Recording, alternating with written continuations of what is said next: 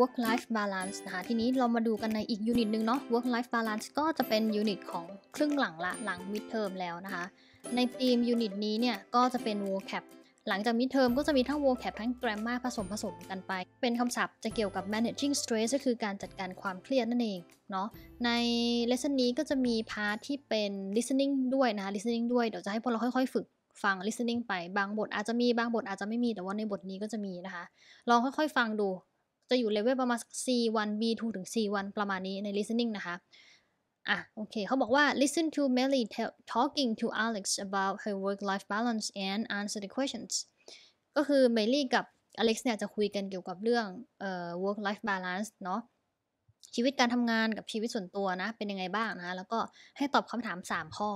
What does Alex suggest Melly should do in order to feel less stress in order to ก็คือแปลว่าเพื่อที่จะนั่นเอง feel less stress ก็คือมีความเครียดน้อยลง Number 2 What does Melly find difficult to do when she feels stressed and number 3 What does Melly decide to do ตัดสินใจที่จะทำ decide แปลว่าตัดสินใจเนาะโอเค let's listen together Hi, Maylee. Oh, hi, Alex. Are you okay? You look a little bit, stressed. Well, I just have way too much work at the moment. It's so stressful. Some days I have a hard time getting up in the morning. I'm finding it difficult to juggle work and family life. Frankly, it's not easy coping at the moment. Wow, poor you. They make you work too hard. To avoid burnout, you need to change jobs. Actually, I've been offered a job in another company, but they need an answer. I don't know whether to stay in my current job or to change. It's a real dilemma. It's crucial that I make a decision soon, and making decisions is tough. And it's hard to make decisions when you're tired, right? Exactly. And I'm so tired. When I'm really worried about something, it affects my sleep. Just try to keep in mind that work isn't the most important thing in your life. True. The most satisfying element of my life is my family, but I feel like I hardly see them at the moment. My priority at the moment is to get more time with my kids. It's important to maintain your friendships, too. You just need time and space to think.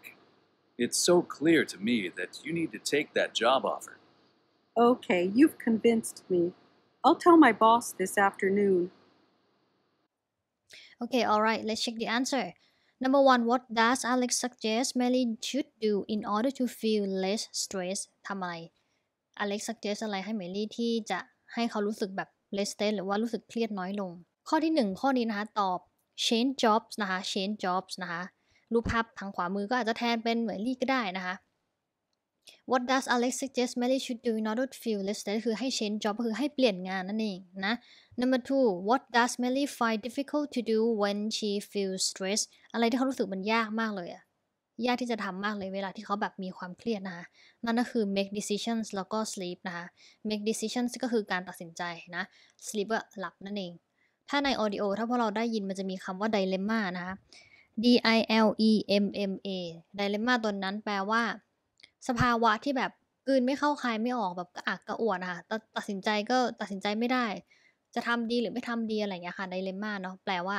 สถานการณ์ที่แบบกลืนไม่เข้าคายไม่ออกหรือสถานการณ์ที่ตัดสินใจไม่ได้สถานการณ์ที่ลังเลอะไรอย่างเงี้ยค่ะเขาจะใช้คำว่า dilemma นะโอเค number 3 what does Melly decide to do แล้วเขาตัดสินใจทำยังไงล่ะ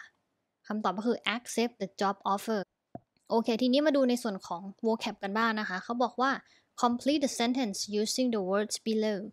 effects burnout effects ในที่นี้ถ้าเป็นตัว a f f e c t อย่างที่เห็นอันนี้ก็จะเป็น verb นะคะแปลว่าผลกระทบแต่ว่าถ้าเป็น noun ก็เปลี่ยนจากตัว a เป็นตัว e นะคะ burn outก็นั่นแหละอาการ burn out นะคะ crucial ก็คือแปลว่าสำคัญเนาะมีความหมายเท่ากับคำว่า important นั่นเองนะคะ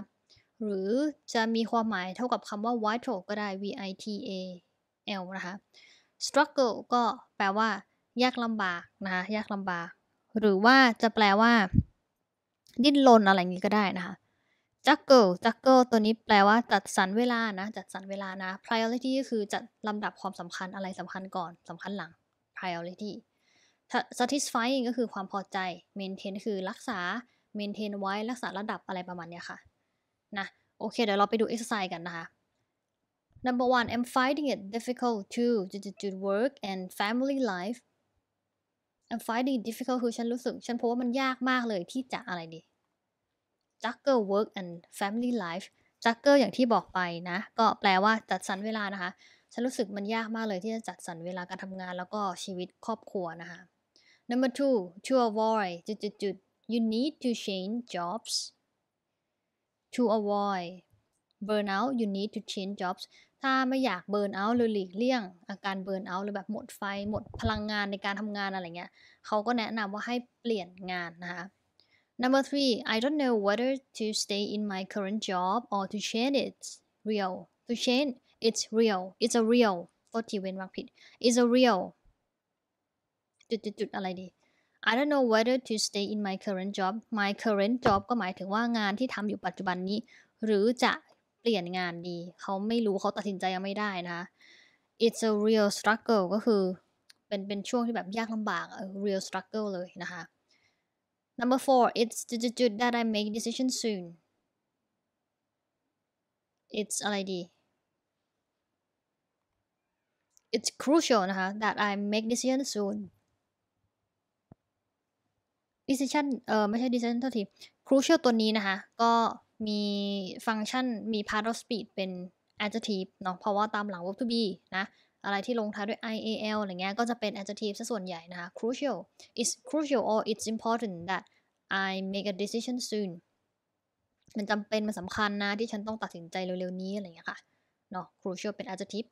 Number 5 when I'm really worried about something